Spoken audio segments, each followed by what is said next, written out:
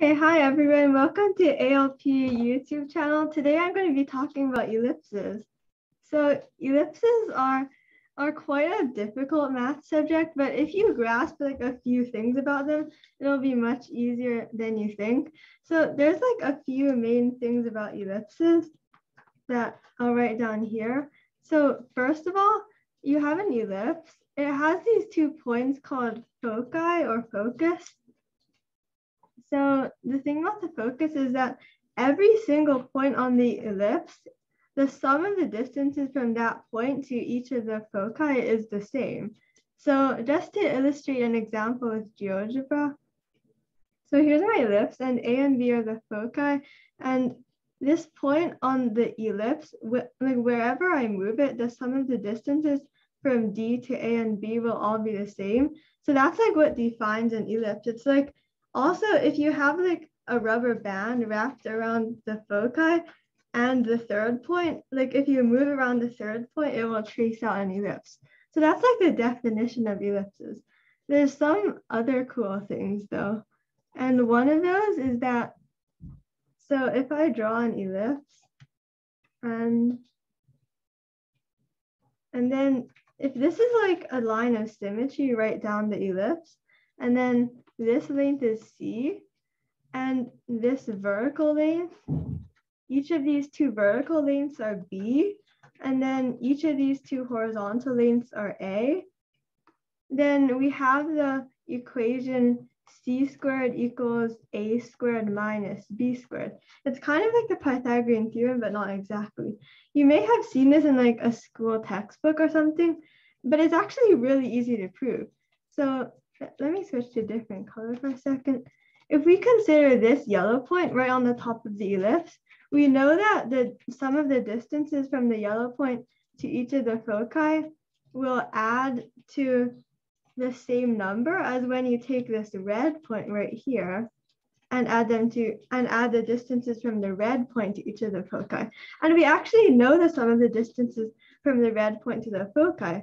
This distance is A minus C, because this entire thing is A and then you take away C, so it's A minus C. And then the distance from the red point to the other focus is just A plus C for obvious reasons. So the sum of the distances from the red point to the foci is 2A, which means the sum of the distances from the yellow point up here to the 2 foci is also going to be 2A, which means that if I clear some of this stuff up, then we can see that each of these distances must be A because of symmetry. So now we have this little right triangle here in yellow with A, B, and C. And that gives us C squared equals A squared minus B squared. So that's the second cool thing about ellipses. Yeah, and then there's also one really important property about tangency. Like there's something cool that happens when you have a line that's tangent to an ellipse, but I'll go over that later. So, okay, for now, we're going to start with a problem from 2001 AME. Yeah, so you can see that it has an equation of an ellipse, which we will have to think about what equations of ellipses mean. So basically, an equation of an ellipse looks like this. Like this is the general form. Ax squared plus by squared equals r squared, where a, b, and r are constants. And of course, if the ellipse is not centered at the origin, it might be like instead of x, it might be x minus h, and instead of y, it might be y minus k. But this is like the general form. And it's really simple to see how you might draw the ellipse using this equation, because, well, obviously it's centered at 0, 0. So the ellipse is going to look something like this. Actually, no, let's draw the axes first. So these are the axes. Then the ellipse is centered at 0, 0. And then, so what we can do is just substitute 0 for x and y. If x equals 0, then y squared equals r squared over b, which means y equals r squared over b, well, the square root of that, or the negative square root of r squared over b. So basically, we will get these points for x equals 0 that are like, actually, let's use a different color. that are like up here and down here, and they're like symmetric because it's negative and positive. Oops, let's shift that over. Yeah. And then same thing, if you substitute y in, you'll get like x equals, if you substitute y equals 0, you'll get like x equals some expression and negative of that. So then you get these like other 2 points on the side here. And then to draw the ellipse, you just like draw it through these 4 points. Yeah. But anyway, back to the problem. So yeah, I'm moving a little bit. Okay. So we have this equation, x squared plus 4y squared equals 4. So I guess we should start by drawing the ellipse using the same method that we just did. And we know that it's going to be centered at 0, 0, since it's just x and y and not x minus h or y equals k. So we know that it will be centered at 0, 0. So if we have the axes, then we can first substitute x equals 0. That gives us 4y squared equals 4, which means y equals 1, negative 1, 1 or negative 1, which means we have the points 0, 1, 0, negative 1, and then we can plot them. So 0, 1 is here, 0, negative 1 is here, and now we substitute y equals 0. So y equals 0, then x squared equals 4, so x equals plus or minus 2. So we have the points, 2, 0, and negative 2, 0, which are right here, here and here. Okay, so now we can draw in the ellipse like this. And then, so now we have to draw this equilateral triangle inscribed in the ellipse. So first of all, one vertex was 0, 1, which is right up here. And then it says that one altitude is in the y-axis, which means that it must look like this. I don't know. Like you could just try drawing the equilateral triangle, and that's the only configuration in which like the altitude would be in the y-axis. So it has to be like that. And then these 2 points right here that are not 0, 1, we can use variables to find where they are. So look at this triangle right here, one that is shaded in. If this horizontal distance is a, then this point right here is going to be a, 1 minus a root 3. And this point right here is going to be negative a, 1 minus a root 3, just by like looking at the length and height of that triangle. So then we have a bit of information. We know that a, 1 minus a root 3 is on the ellipse, which means we can just substitute this point into the equation and we will get this. A squared plus 4 times 1 minus a root 3 squared equals 4. And then if you solve that equation, then you'll get the value of a, which is, hold on, what is the value of a? Oh yeah, so a becomes 8 root 3 over 13. And then to finish the problem, it's really easy. The answer is just, well, the square of 2a, which is something 768 over 169 equals the square of 2a. So then the answer is just 937. Yeah, so it's just like a matter of finding out where to draw the triangle, and then the rest is just easy algebra. Okay, now I'm going to talk a bit about area of ellipse, because this is another interesting thing about ellipses. You can also kind of like, you might also notice that ellipses are basically squashed circles. Like if you have a circle and you squash it, then you get an ellipse. So you may know that the area of an ellipse with like this distance b and this distance a, oops, this is a very bad ellipse. So it looks like that. This ellipse has area AB pi. And yeah, it's pretty easy of a formula. It's pretty easy to memorize. And it's even easier if you like think about a circle, because circles are ellipses. They're a subset of ellipses. Then these 2 lengths would just be like, let's say they're 1, and then the area of the circle is obviously 1 pi. So like that might help you remember the formula. Anyway, this next problem will be using that formula. So, okay, so this next problem is from DMM 2009, but I modified it so that the numbers would be nicer. So, okay, we have another equation of an ellipse. I can write it out bigger. X minus 5 squared over 5 plus x, y minus 20 squared over 20 is less than or equal to 2000. So here we have a translated ellipse, which means it's not centered at the origin. It's centered at 5, 20. Okay, so what else can we figure out about the ellipse? Well, obviously, all we want to do is basically graph it because we want to find like areas. So first, we might like rewrite the equation in an easier way. We can rewrite it as 20 times x minus 5 squared plus 5 times y minus 20 squared is less than or equal to 100 times 2000, I think. Yeah. And then we can do the same like substitution thing. Substituting 0 for x and y to figure out where like the extreme value points are. Oops, that's kind of off the screen. Okay, anyway, yeah. So if we try substituting x equals 0, then we get this entire term right here equals this entire term right here. Wait, no, sorry, I did not mean x equals 0. I meant x minus 5 equals 0.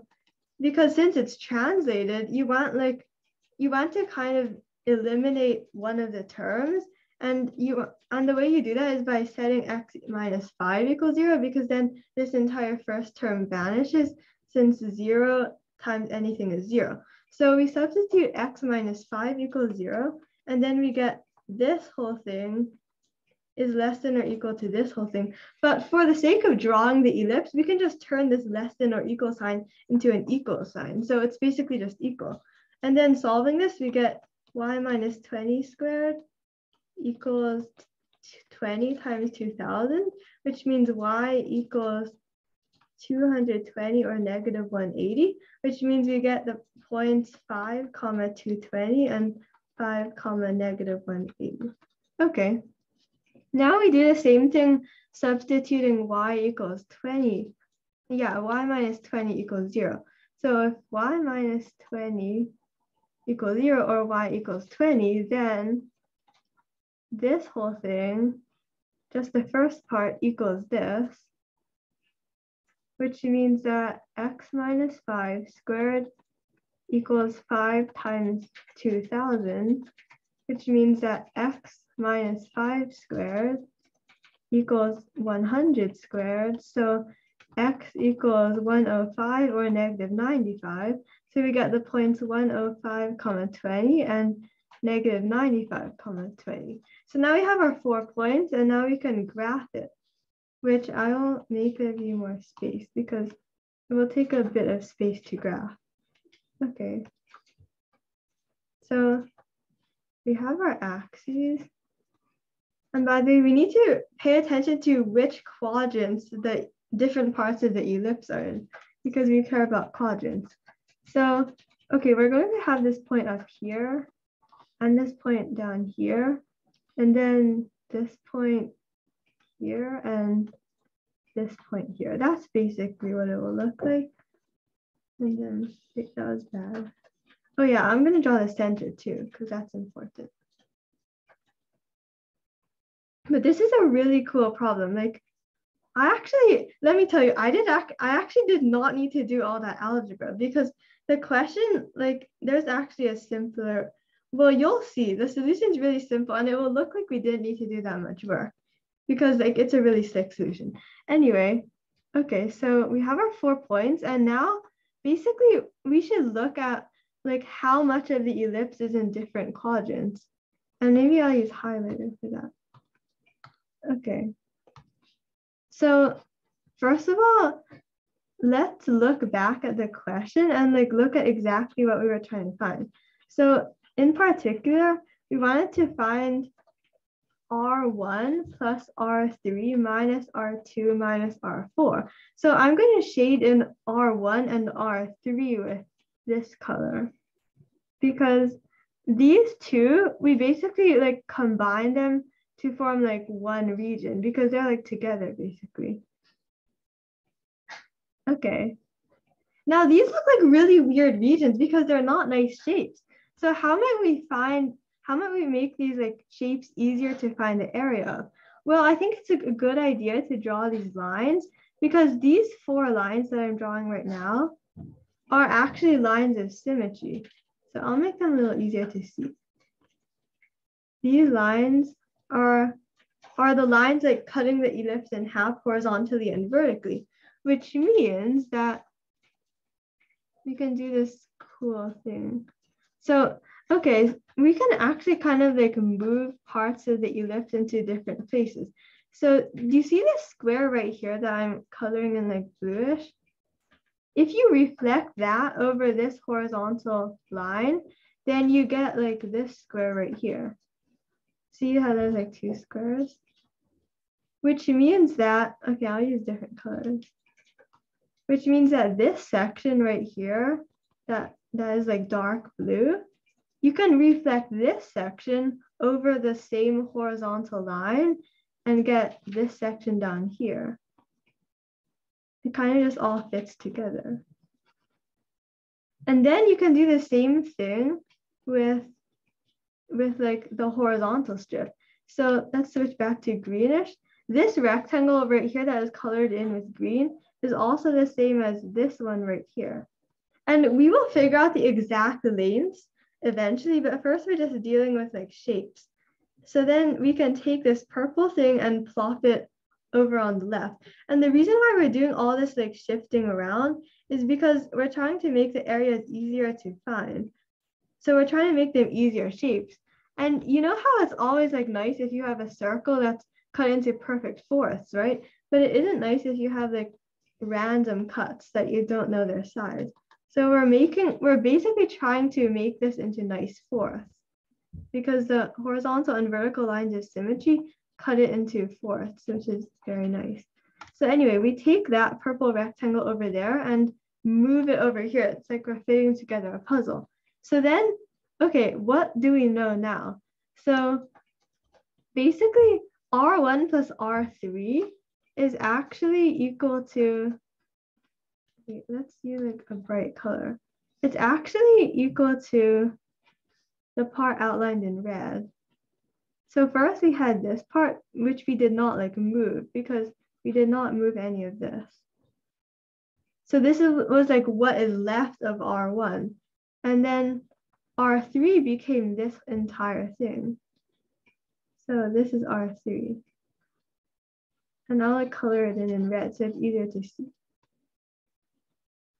So we basically just moved around those green and blue pieces. So now R1 plus R3 looks like this red shape, which is actually extremely nice because now what it basically is like 2/4 of the ellipse because like these are 2/4, the bottom left one and the top right one, plus these 2 little rectangles, these 2, which we can actually find the area of because if you notice, each of those rectangles was equal to the shaded in green rectangle. And if I just draw like a tiny diagram off to the side, that shaded in green rectangle was like basically bounded by 0, 0, which is the bottom left point, and 5, 20, which is the top right point, because 5, 20 is just the center of the ellipse. So the shaded in green rectangle, we actually know its area. Its area is 5 times 20, which is 100. So the rectangle has area 100, which means that, let's switch to white, R1, so R1 plus R3 is actually equal to half total area of the ellipse plus an extra 2 green rectangles, which is an extra 200, which means that, wait, oops, you can't see this. Okay, which means that R2 plus R4, since it's like the part left over, must be equal to half of the total area minus 200. And then this is really convenient because the question was asking for R1 plus R3 minus R2 plus R4, which is just, well, all of this stuff cancels out. all of this cancels out. So all we're left with is this.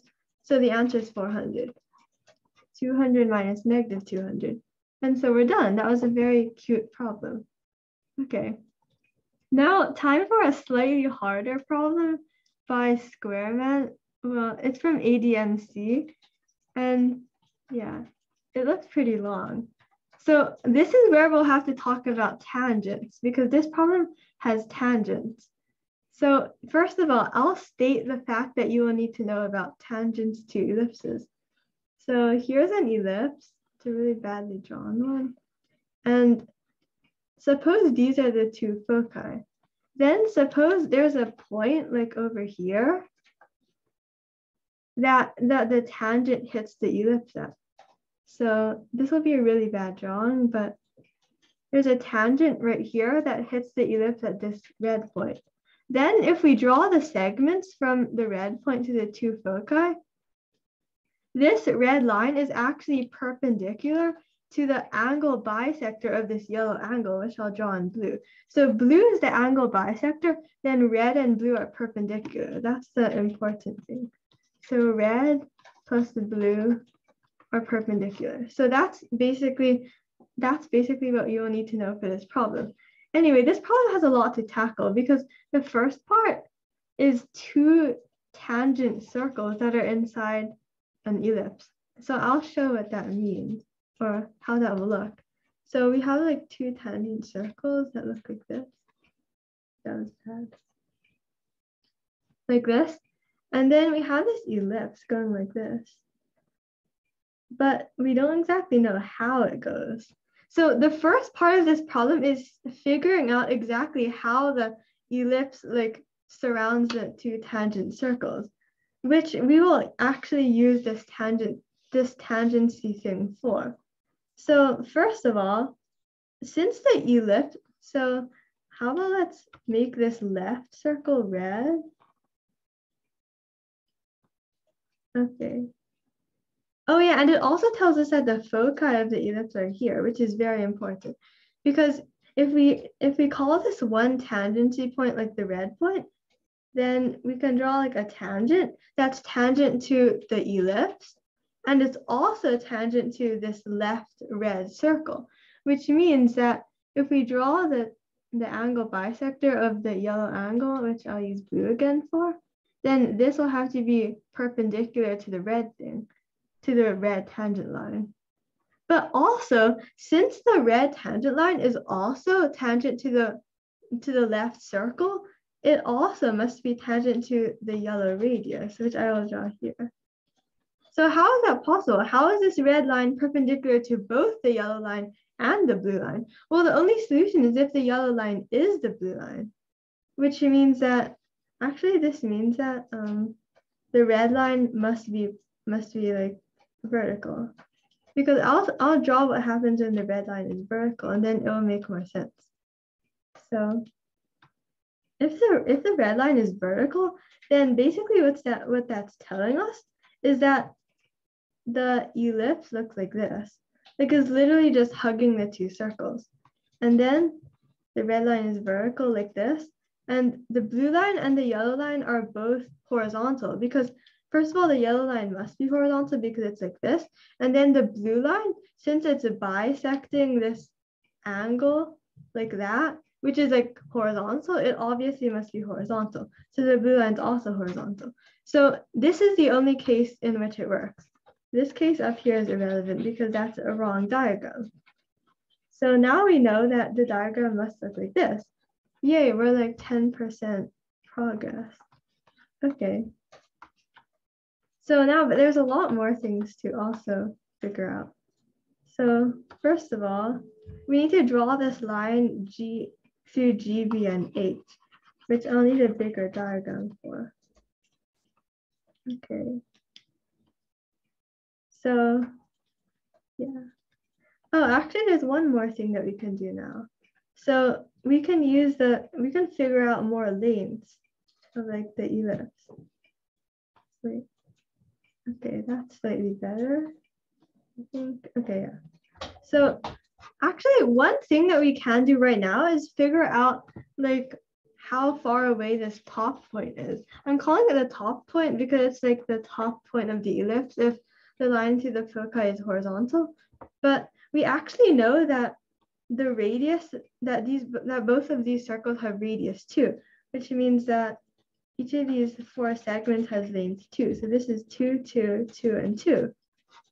Which means that, like, you know how there's a common distance from the point on the ellipse to the 2 foci? Like when you add those distances, it's always constant. So we actually know what that is, because if we just consider this point and then add up the distances, it becomes 2 plus 6 equals 8. So we know that the common sum or whatever is 8, which means that like this is an equilateral triangle basically from the top point to the 2 foci, because each side is 4. Since by symmetry, both of those must be 4. So that's a cool thing. Now we kind of know more about the ellipse, but now we have to actually get to the real problem. So I'll erase this quickly.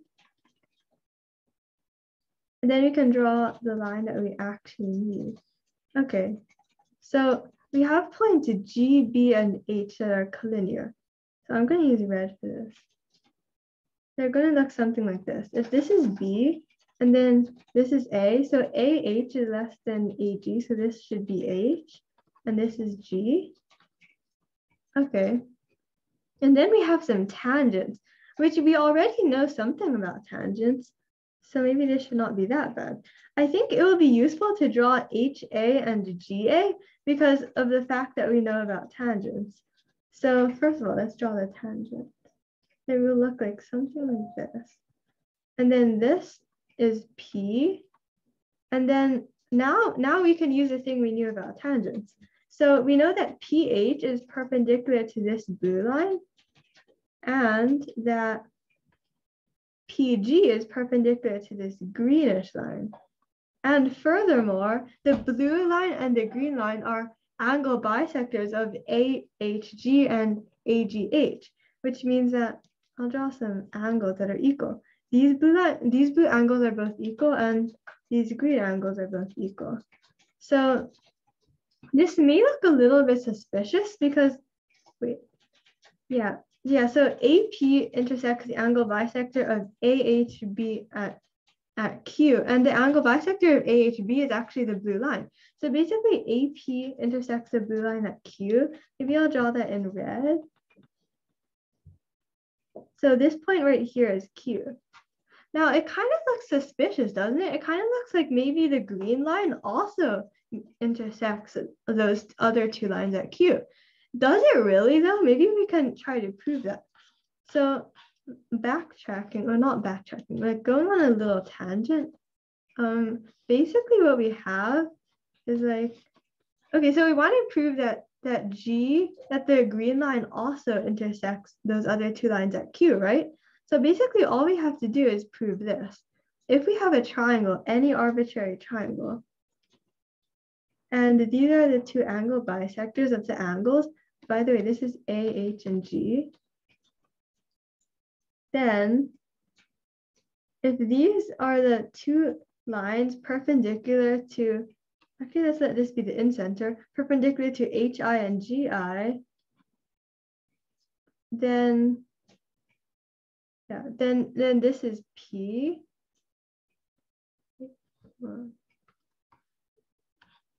Yeah, okay. Then we basically just want to prove that AI and P are collinear, right?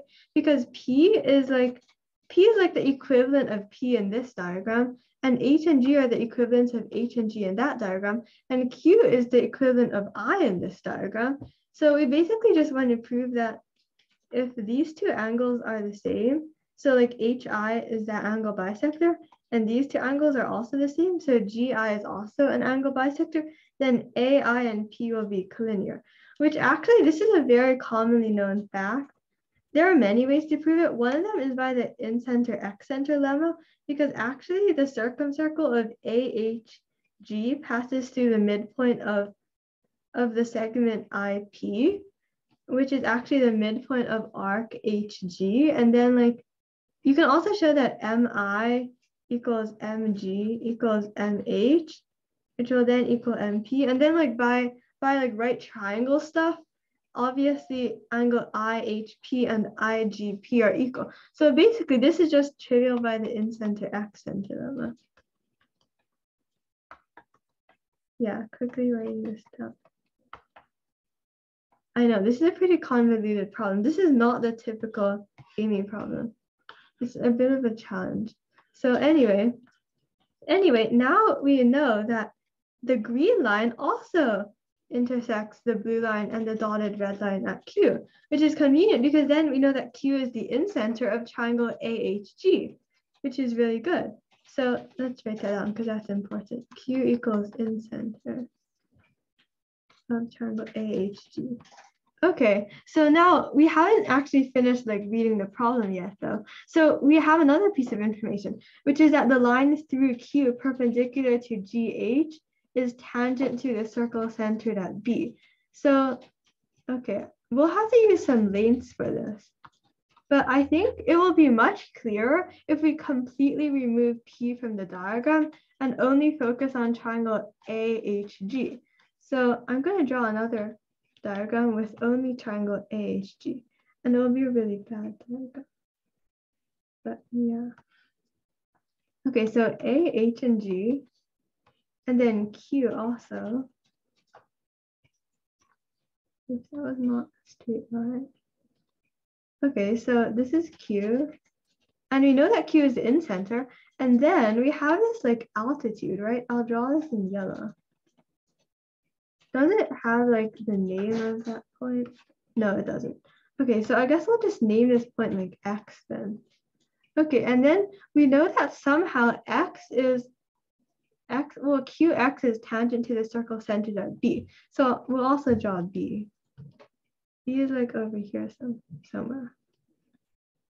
Okay, actually, hold on a second. There is another really important thing to notice about this diagram. So going back to like the very first facts we learned about ellipses, we actually know something about triangle AHG, which is that if you look at AH and BH, well, since H lies on the ellipse, we know that HA plus HB equals 6. Because it's the sum of the lengths from H to the two foci. And similarly, GA plus GB equals 6. So wait, no, not 6, 8. Yeah, 8. So these will be really important pieces of information. Now let's go back here and look very closely at something for a second. Actually, yeah, let's do this. So let's draw all the altitudes from Q to the three sides, because this is a really cool configuration. And let's call them Y and Z. So now we have like 3 altitudes, right? And then we actually know that, well, obviously these are right angles. And then there's a bit of like congruence here, or what's it called? Yeah, anyway. Yeah, symmetry, that was the word. So anyway, these two red segments are obviously equal because of these congruent triangles, HZQ and HXQ. And then also, not yellow, also these two segments are equal for that same reason. And these two segments are also equal for that same reason. And if you look very closely at this means that orange plus red plus blue equals half times perimeter of the triangle, which means that, yeah, and this is actually kind of cool because we also knew that something else was half of the perimeter. We also knew that AH plus HB was half of the total perimeter, and the other half of the total perimeter was AG plus GB. So this actually means that HB must be the blue segment, because see, we have the orange segment right here and the red segment right there. So in order to complete the half perimeter or semi-perimeter, HB must be the blue segment, so that AH plus HB is half of the perimeter. And similarly, since AG already contains the yellow segment and the blue segment, BG must be the red segment. So basically we have this. So basically what this tells us is that HX equals BG. This is really important. Okay, now I'm going to like erase this nice diagram because we will need to draw some other stuff on the triangle. So yeah, but that's a really important piece of information. And then if we use this and also the fact that like both of those sums were 8, then that's actually enough to finish the problem. Okay, let's use white.